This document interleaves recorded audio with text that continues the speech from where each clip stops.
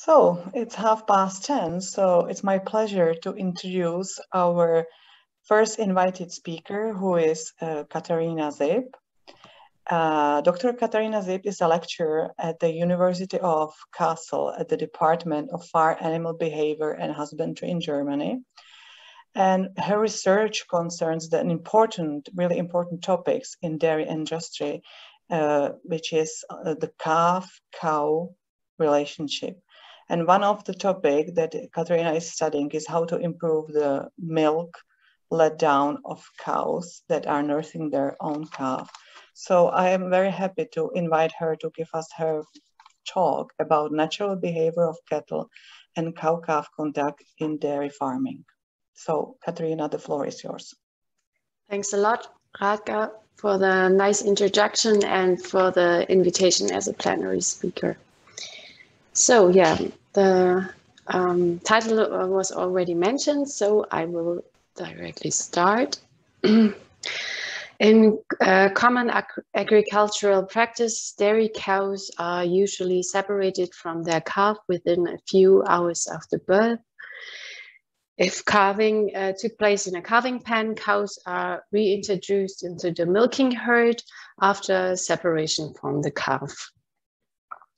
Calves are initially housed individually in most cases, or especially at later times, they are housed in groups of calves of approximately the same age.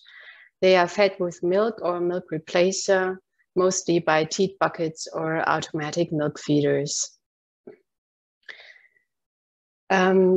This practice has been criticized by different parties, and reasons were that it's negative for animal welfare and that it's lacking naturalness.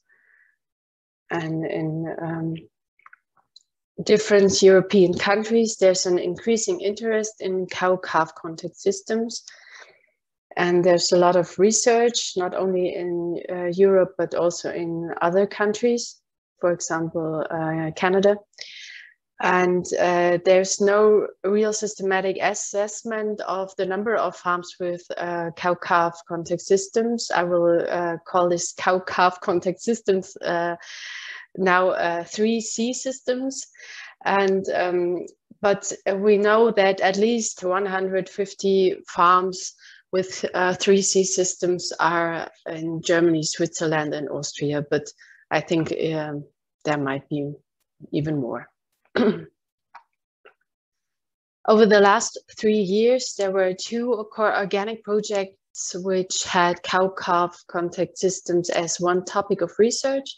The Pro-Youngstock project, which where 2 of my colleagues were involved, and the Crazy Daisy project. And they also had surveys with 3C farmers. And yeah, my colleagues asked them, for example, what was your motivation to do these systems? And the first motivation was that it's more natural. But the second was that calves are healthier in those systems. And even though also in the Crazy Daisy systems, many farmers stated this, scientific results on this topic are heterogeneous and overall effects seem to be small in research. But if we talk about 3C systems, first we need to define them. So we can distinguish them according to the duration of daily contact. There is whole day and half day contact. Often calves have access to the cow barn during this time. Half-day contact can be either during daytime or during nighttime. And another version is the short time contact, where the cows have often before or after milking contact to their calf, for example, twice per day for 60 minutes. Also, the type of contact can be distinguished. Often full contact is provided where nursing is included, but sometimes only partial contact without nursing is allowed. And then the question arises to what adult animal has the calf contact, so to the own mother, which is called dam, or to a foster cow, which also may suckle her own calf, but also 1 to 3 alien calves. And there are also combined systems where, for example, during the colostrum period, the own dam is suckled, and afterwards, for some weeks, a foster cow, or yeah, there are different possibilities when the switch between dam and foster cow occurs. And also the question is the suckled cow milked or not? And there are different versions of this. And because there are so many different combinations, I will show you now the results of the Pro Youngstock project, how these 21 farmers conduct their systems. So there were 4 systems where the calves only had contact to the dam, 14 combined systems with dam and foster cow, and 3 systems where calves had only contact to a foster cow. Foster cows are, for example, cows of a dairy herd with udder, which is not so good for milking, or with high somatic cell count, and they are housed often individually with or not individually, in a separate pen or on pasture with the calves. So, and often they are not milked. Okay, here the yellow ones, this is the diet, so the cow with their own calf, and the blue ones are the foster mothers, which may have their own calf, but sometimes only alien calves. So, and often these combined systems are really diverse. So some have twice a day milking for the cow, some do not milk the cow, and some partly milk the cow. So for example, during the first time there's no milking, and later there's milking, or the other way around. And only the foster cow systems where the calves had only contact to the foster cow, often there is no milking. As I already told you, they are in a separate pen or on pasture together with the cows. And the other herd cows of the dairy herd are milked. And the dam systems often have a combination of nursing and milking. So now I want to talk about the contact duration over the day. Here, these foster cow systems are whole day systems, and the others, all possibilities occur. So we have here, for example, only with dam contact, 1 farm which has short time contact, 1 with half day contact, and 2 with whole day contact. And also for dam and foster combination, all durations are possible. And for the short time contact, the time of the 2 meetings varies between 20 minutes twice daily and 3 hours twice daily. Further, short time contact before milking has shown to be less problematic, and therefore it's more common.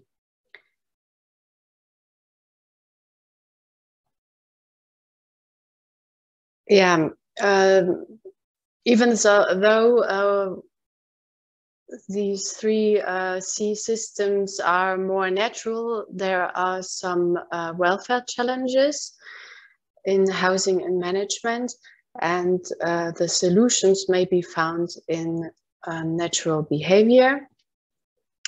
And therefore, I want to compare now, or present some important topics of natural behavior of cattle and tell you how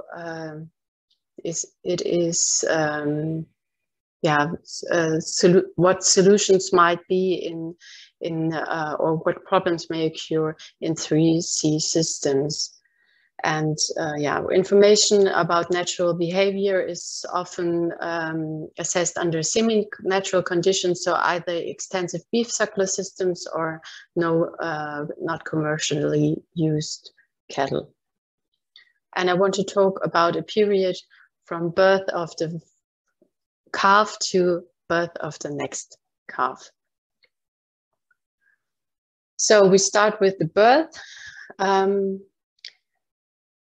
Cattle are mainly categorized as hiders, even though it depends on some animal and housing factors.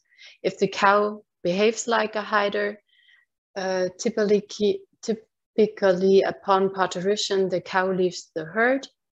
After parturition, the calf stays hidden while the mother forages nearby or joins the herd again. The dam rejoins the herd with the calf 1 to 3 weeks after parturition.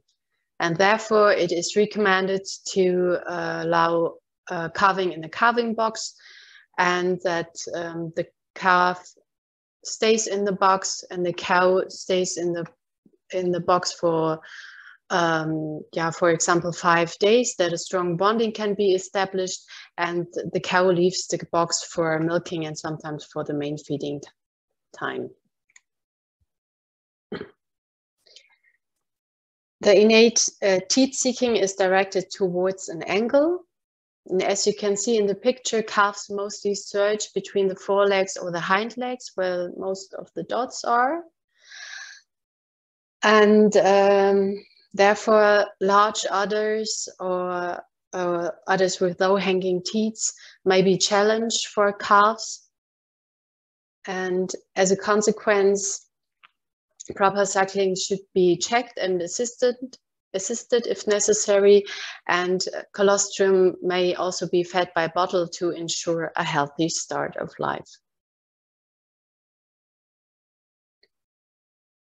Soon before or after parturition, there is a sensitive period of the cow. Cervical stimulation by the expulsion of the fetus stimulates maternal behavior and the licking of amniotic fluid. Licking and low-pitched vocalization is a common maternal behavior, and soon after birth, maternal selectivity is established. On the other hand, even if calves can distinguish her mother from other cows and they have a preference for her, it is not unusual that they suckle alien cows if they have the possibility. So if we talk about foster cows and we want to establish a bonding between the foster cow and the alien calf, what can we do? So on one hand, it is very important to foster the alien calf soon before or after calving of the foster cow, and that the calf is as young as possible. Further, odor can be transferred from the own calf, either by smearing the alien calf with amniotic fluid of the foster cow or transferring body odor of the own calf to an alien calf by a cloth which was worn for 2 to 4 days by the own calf. And in practice or on farm, the farmers sometimes select the foster cows due to their social positive behavior towards alien calves. Yeah, but even if there is a bonding especially established between a foster cow and an alien calf, the need of the real mother to perform maternal behavior is ignored in this case.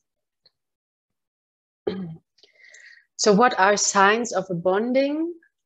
It is nursing in inverse parallel position, which is shown here.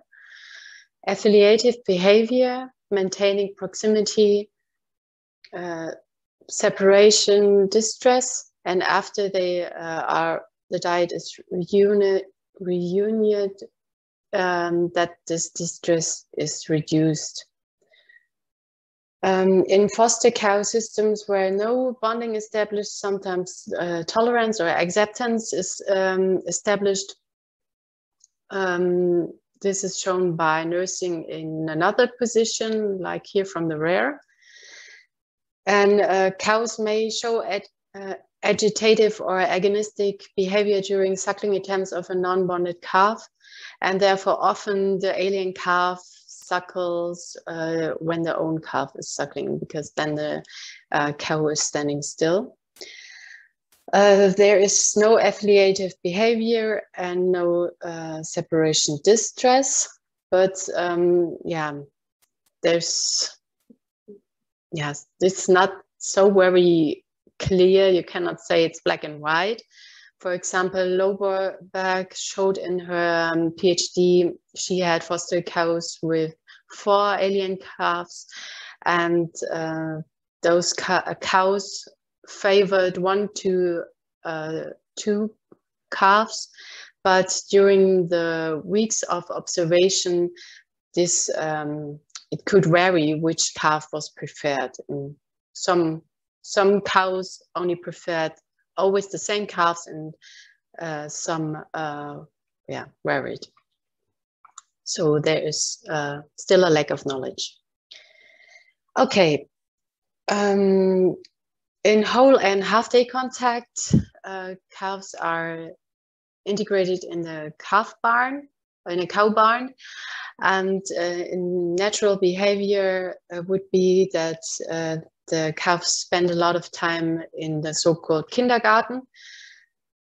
Cows spend most of the time grazing with other cows, and the calf is resting or playing with the youngest non-grazing calves of the herd in the so-called kindergarten, supervised by a cow or the bull. And the dam and the calf meet for suckling and affiliative behavior. Later, they graze together. And it is important to have a calf creep if the calves are integrated into the cow barn, that they have their own place where they find water and feed in the correct height, and that they seclude themselves from time to time. Yeah, here you can see another version of a calf creep, and on this picture the calf and the cow barn are next to each other, and there is a transponder controlled selection gate so that the younger may enter the cow barn. A lot of studies observed how often calves suckle per day. So it ranges between 3 to 9 times per 24 hours, and it is decreasing with age. They suckle during the daytime and during the nighttime. You can see this in this figure. Here we have the time of day starting at 12 o'clock in the night. And here the percent of sucklings. These calves were 53 days old. So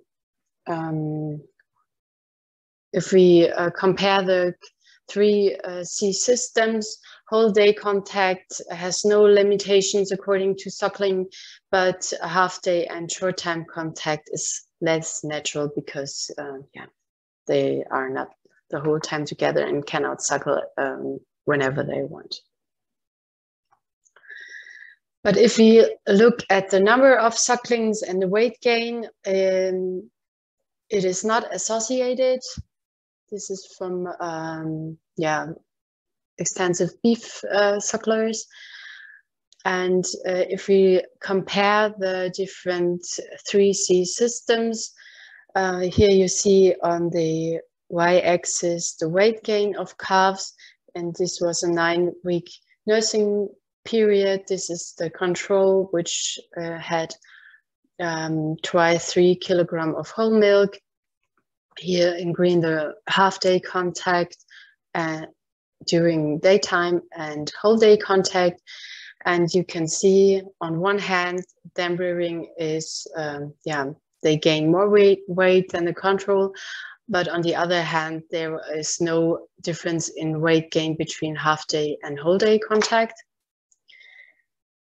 And if we look at this box plot, it's from twice a day, 45 to 60 minutes contact per day, so short time contact.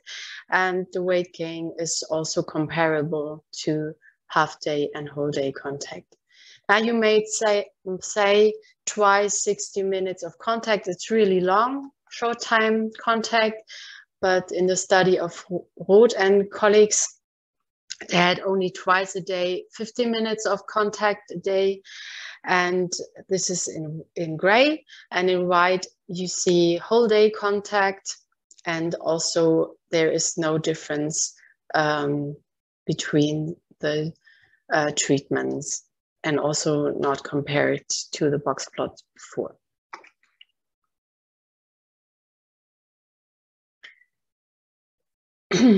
However, the mother is not only a source of milk, but a social partner of highest attractiveness. Vast and colleagues summarized that beside nutrition, care and learning are important qualities the animals may experience. So they also perform affiliative behavior and protection, which may be both part of care. If we talk about protection, after the phase in the calving box in half-day and whole-day contact, the cow and the calf are integrated into the dairy herd. And at this time, most of other cows want to sniff the new calf, and the mother stands beside and watches, and sometimes agonistic interactions occur. So that's not from research, but it's my observation. Then there's a lot of watching and sniffing and so on. Further, there's close proximity during lying and grazing. And this is, grazing is often during the day, but also there's a small period during the night. And there's also social play. In research, even in partial contact, so without nursing, lying in proximity and allogrooming has been observed. So there is still a bonding even if there is no nursing. This was with udder net, and this was with fence line weaning, and it has been shown that fence line reduces the behavior, but this might be due to the barrier. There are indications that there are less interactions during the night, so half-day contact during the night might be less good for learning than during the day. And less behavior is possible with decreasing contact duration.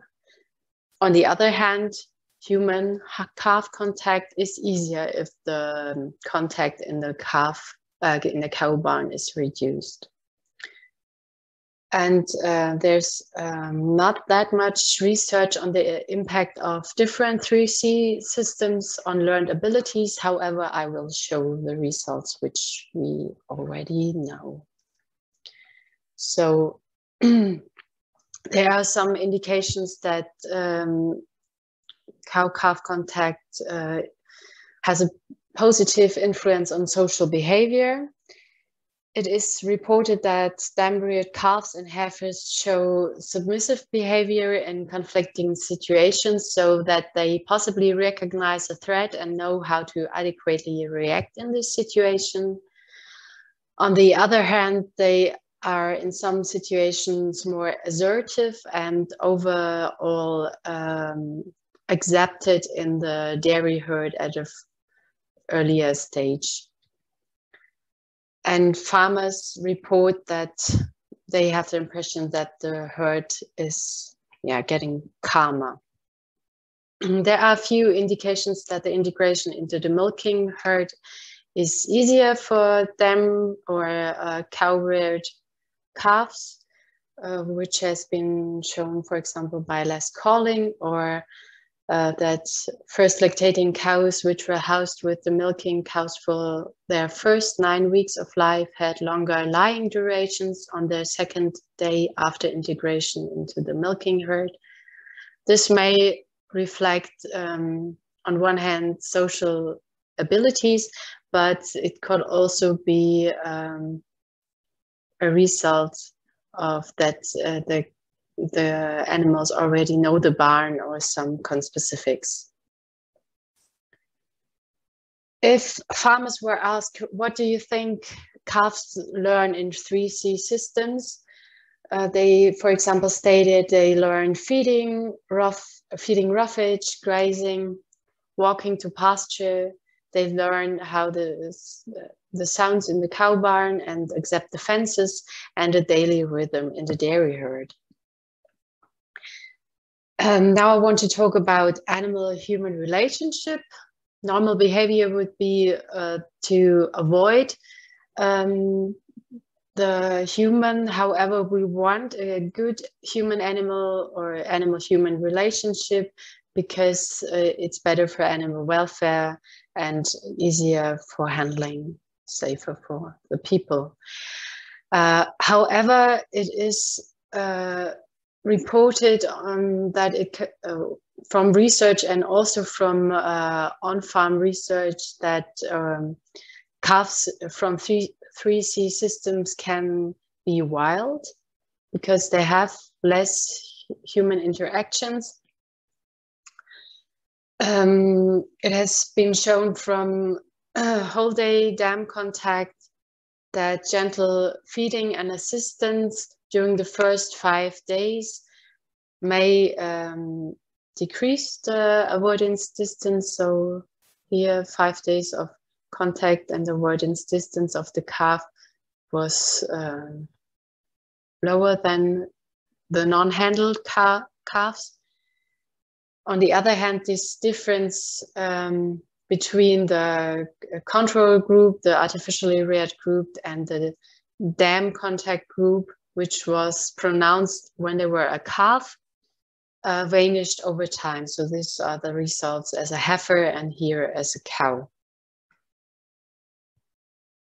Now let's talk about separation and weaning. Natural behavior would be that cows wean their calves at about 80% of their next pregnancy. Calves are normally 7 to 12 months at this time. The weaning is gradual and there is no separation. There are behavioral changes has been shown between the 28th and 49th week of life of the calves, and there was an increase of agitation, threatening, and leaving the calf during suckling attempts. But the bond between cow and calf still persists, shown by affiliative behavior and proximity. Yeah, the farmers reported that they separate the cow and the calf between the 4th and 31st week of life. I mean, there are farmers which separate them earlier, but then it's kind of definition was what is a 3C system or not. And it is recommended to have separation and weaning in 2 steps. There are different possibilities like nose flaps, fence line, decreasing contact duration, and separation with additional milk feeding. And I will come to the results of this soon. And normally there is no contact between cow and calf until the integration into the dairy herd. There are some indications that some heifers or first lactating cows recognize their mothers after this long separation. And yeah, if the mothers are still in the dairy herd. On the next slide, I want to show why separation and weaning are challenging. So this was a study where 1 day whole day dam contact was compared with 2 weeks of whole day dam contact, and they were separated without visual contact. So here are the results of distress of the cows. Here we have the time after separation. So separation was at 0 and it was up to 24 hours, and the different behavioral responses, so standing, moving, head out of the pen, and calling. And you can see that after 16 hours, the calling was increased and head out of the pen was increased and moves immediately after separation. If we look at the calves, here you can also see increased head out of the pen after, it was not 16, it was 18, sorry, hours, moving and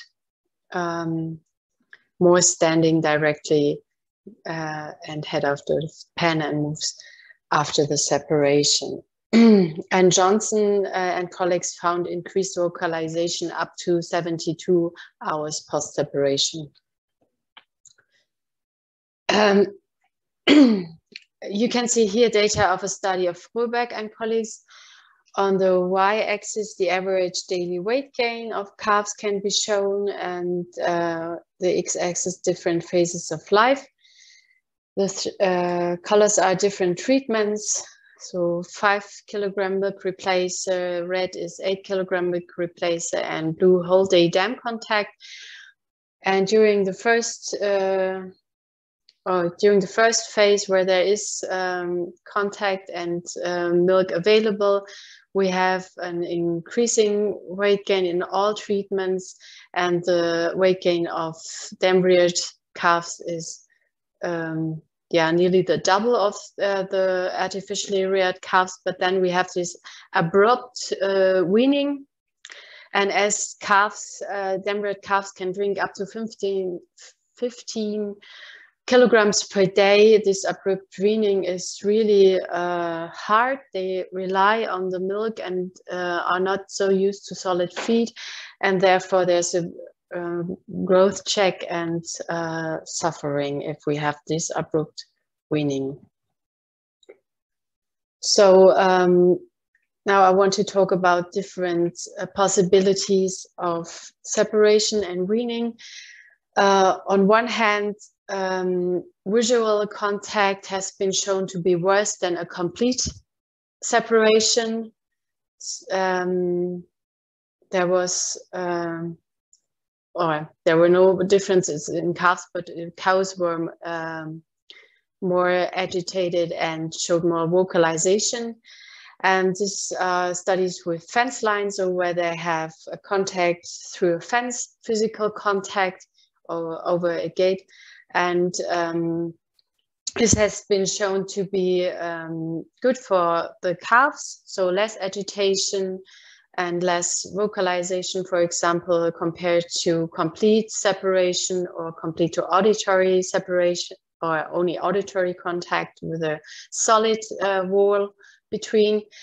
And but there was no difference, or it was not assessed what was with the cows. But during fence line weaning, you can also have additional milk feeding and a gradual weaning, which is recommended. Here you can see data of this gradual weaning. So these were, you already know this, 9 weeks of a half day or whole day contact. And here they were separated to visual contact. So here's the calf and here's the outdoor run of the cows, and here bucket feeding started, and you can see at first there is a little growth check, but not that big as in the study of Fröberg. They need to learn to drink from the bucket, and that's why there is a little growth check during the first week, but then it's getting better, and there were no significant differences afterwards any longer.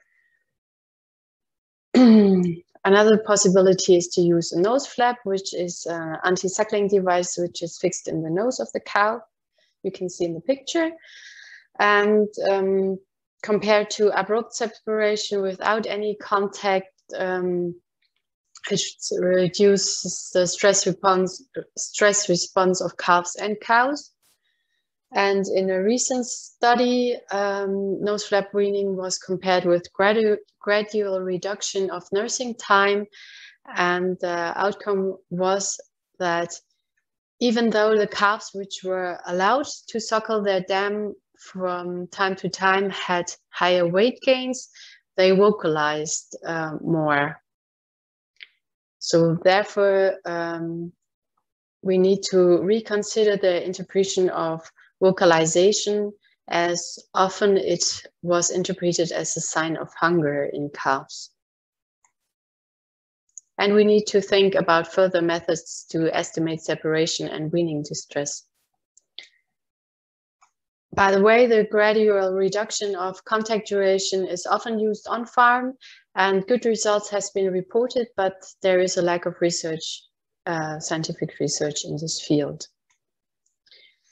The nose flaps were used or are used in on farm. However, only 14 to 15% of calves are properly weaned with nose flaps, because sometimes they lose the nose flaps, or they drink even though they have the nose flaps from the other, and also lesions can occur in the nose region. And no additional milk feeding is possible. Another possibility is to use an udder net, which is a kind of a bra for cows, which prevents suckling. This has been used in a few studies, but is less common on farm. So I want to come to my conclusions and further considerations. Studies which compare different 3C systems has been shown that the more contact is given, the more natural behavior can be conducted. The influence of learned abilities is largely unknown, and we need research where the systems are compared in one study. For example, according to feeding behavior, avoidance distance, and social behavior. We do not know the impact of bonding on the welfare of calves. So is it, or not only of calves, so they experience less affiliative behavior, for example, if they are not bonded to the cow. And on the other hand, a non-bonded cow needs to accept the suckling of alien calves, and they sometimes seem not to be amused by this, or they only allow it if they are suckling their own calf. So is this a welfare problem or not? And there may be an impact of the 3C systems on welfare of first lactating cows. I talked about the situation where the cow protects her new calf. This may be a stressful situation for a first lactating cow, which is normally low in rank. But on the other hand, the calf may give some kind of social support to the mother.